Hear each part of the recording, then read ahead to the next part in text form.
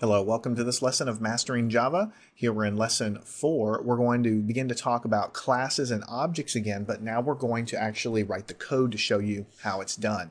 And I want you to think back to the last lesson that we just learned when I tried to tell you that a class definition in Java is just a template for making something. The thing that you make is what we call an object. So think back to that example and keep it in your mind as we go through this lesson and as we go through the future lessons. The example we used in the slides was a class called vehicle, and it defined things like the color of the vehicle and the top speed of the vehicle and the number of passengers in the vehicle and things like that. And then from that template or that class, we can define an object that's a specific instance, a creation of something in memory that is going to use that template. So we could create an object for a Corvette and populate those variables with specific information. We can create an object for a pickup truck. We can create an object for a minivan. We can create an object for, an 18-wheeler, whatever. Those are all of class vehicle or of type vehicle. So we're not going to create a vehicle class here. We're going to change it up a little bit and create, just for the purpose of illustrating something, we're going to create an aircraft class, which is, again, something that's a general category. You know, all aircraft have wings. They have some way to propel themselves through the sky. Aircraft have certain speed. They have certain fuel capacity and things like that. So we're going to create a class called aircraft. And then we're going to use that class to define some objects of specific types of aircraft that exist. So in order to create a class, notice that this is the blank template when we create any new program in Java here in the Eclipse editor. Where it says public class lesson 4 up here, this is the name of my program, lesson4.java. Inside of it is the main method, and you all know that execution comes into the main method, and that's how we've been doing all of our programs so far.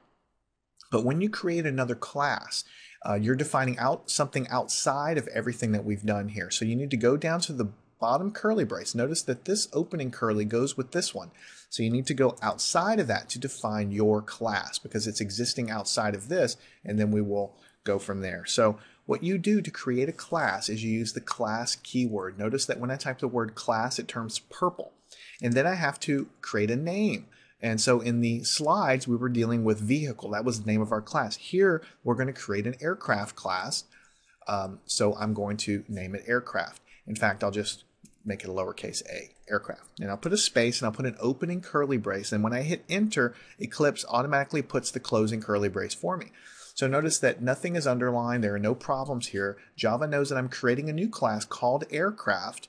Have an opening curly and an associated closing curly there.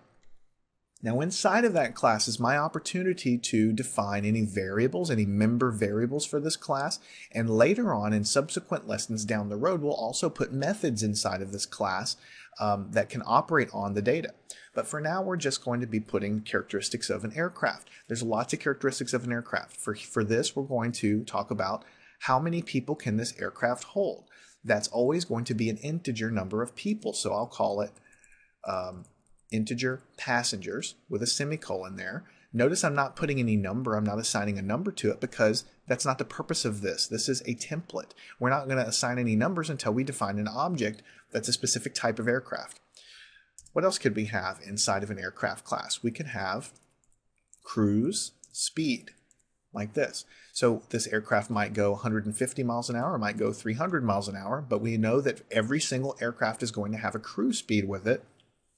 And yes, you could define your cruise speed as a double if you wanted to define it as, the cruise speed in terms of 350.5. But most times when you look up an aircraft speed in a book, it's going to be a whole number. So let's just keep it as an integer.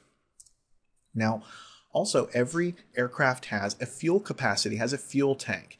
And we want to describe that as a double because usually when you look that up, it'll be a decimal value. So an aircraft might have 50.5 gallons or 50.75 gallons of fuel capacity that it can store on board. So we associate that with a double. And then also every aircraft might have something called a fuel burn rate. You can think of this as almost like miles per gallon in terms of what you might have seen for a car. Well, an aircraft burns fuel in terms of gallons per hour. So I'll just put a little note here, gallons per hour, right?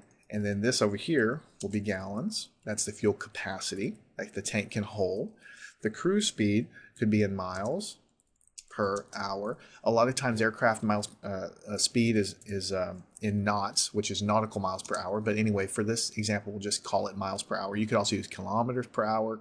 You could use any measurement you want, but it's still going to be a speed. And this is just going to be a number of people because that's how many people the aircraft can hold. So we have created a class. We're naming it aircraft.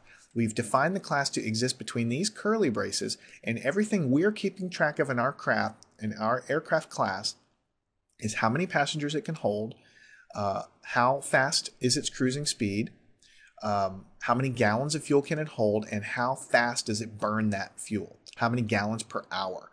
So an aircraft might suck down 5 gallons per hour when you're flying, or 10 gallons per hour, or something like that. So, of course, aircraft have lots of different characteristics. You could put in this class, length of the aircraft, wingspan of the aircraft, how many bags can it hold. I mean, there's many, many things you can put inside of an aircraft class, but for the purpose of this example, we're going to just leave it alone.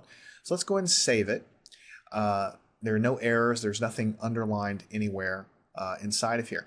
Now, remember that the purpose of a class is a template. Nothing's actually stored in memory right now because we haven't created any objects. An object is sort of like a physical thing, as much as a computer can hold physical things, you have to realize. But a class is just the template.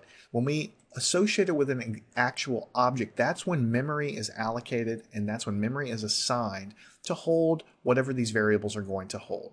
And the way you do that is you have to create the object. So there's two parts of this. You have to first have a class definition, and then you create your object. So you go up here into the main method because that's where program execution is going to start. Now let me point out to you something a little obvious first before I create this class. Let's say, or before I create this object, let's say I wanted to create an integer variable like we've done many times before. I would type in integer.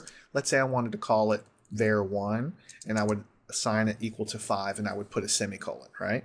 Or if I wanted to create a double, it'd be double var2 equals 3.65, something like this. We've been doing this a lot. We have the type of variable we're creating, the name of the variable, equals, and then the value of the variable. That's something we've been doing all along, right? Now, it's very similar when you create an object. See, here we have the class name, which is the template for the type of object that we want to create. So much like we have to type integer, we have to tell Java what type we're trying to create. So we type aircraft, right? So we have aircraft, and then we want to give it a name. So let's say this is a very popular airplane that you can go rent at an airport, Cessna 172. You probably have heard of that, all right? So this is the type, much like integer is kind of like a type. This is the name of our object, much like var1 is the name. Now we have to put something in it, right? So we do an equal sign. Now you don't just type a value, because this is actually an object we're creating. So you use the new keyword, aircraft. And then you have to put the 2 parentheses there and hit a semicolon. Now I want you to make sure you understand, I'll put a little note here, creates object of class aircraft. This is very, very important for you to understand this line because you're going to see it a lot in Java programming. Basically, it's exactly the same. Now, I shouldn't say exactly. The way it creates objects is a little bit different than what we're doing up above, but conceptually you can think of it this way. Integer is the type, var is the name, 5 is the value that goes into this. This is the class, this is the name, and inside of this placeholder, we're putting a new object of type aircraft. That's what we're doing. So at this point, and only at this point, in memory, there is a object that is named Cessna 172. It is has the characteristics of the aircraft class. So now associated with this name is a variable that holds passengers, a variable that holds the cruise speed, a variable that holds the fuel capacity, and a variable that holds the fuel burn rate. All 4 of these variables are now associated with this name because this is an object and because we've declared what this class looks like.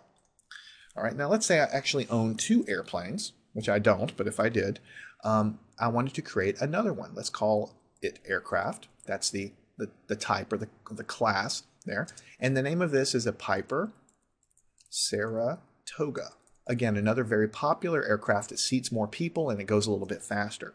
So that's the type in the name. Set it equal to new. And what are we creating? A new object of type aircraft. And you have to put the two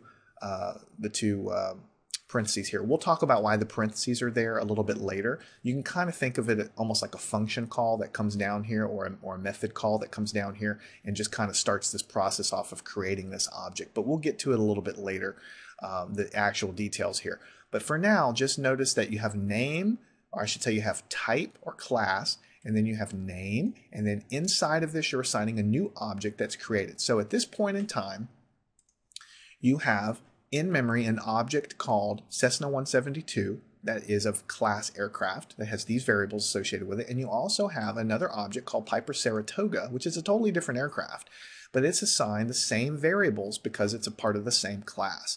So these two objects now exist in memory, and in future lessons we're going to learn how to put numbers into these variables because, you know, obviously the Cessna 172 seats 4 people, all right, and the Piper Saratoga seats 6 people.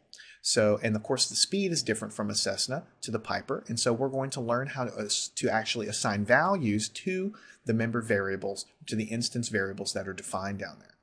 Now I want to say one more thing before I move on. So firstly, go ahead and run this just to show you that when you hit run, the program is run. Notice how it changed down here. There's no output because we didn't put any print statements, but there are no errors. I just wanted to kind of show you that everything's cool and that the program is well constructed. Let me go ahead and comment this out though, this class definition. I want to just drill it home. I told you that this object creation is sort of kind of like what we have up here, right? And it kind of is when you think about it, because I can do int JSON, and then in the next line I can do JSON is equal to 5, right? And I can of course choose to put all this in one spot and put it all in one line, integer name equals whatever, but I can also split it up into 2 lines like this. In much the same way, you could do the same thing with this object definition. You could say aircraft, Piper, Saratoga, right? That is just assigning the name to the class, right? Just like we just said a minute ago. And then in the next line, you could say Piper, Saratoga, and you got to put something inside of it, new aircraft. Like this. This is really accomplishing the same thing as what I've commented out right here. If I hit save and I hit run, I don't have any errors. Everything's created just fine. So if you really want to put it like this, you can. You're very rarely going to see that in Java. Most of the time, you're going to see it like this. It becomes second nature to have the class name and then the name of the object that you want is equal to a new instance of that class. So you're allocating this in memory, you're putting it to this name. Now both of these guys exist in memory. So make sure you go off and do the exercise for this lesson. Because I'm constructing the exercises to give you practice. You can look at this and understand it and really feel like you got it, but you don't really understand anything until you go off and do it yourself. So go off to the exercise and you'll see I have a different kind of class that I want you to create with different variables, and then you can instance your own objects there in the exercise. And then after that, follow me on to the next lesson where we'll finally learn how to access these variables that are part of the class and are part of these objects here in Java.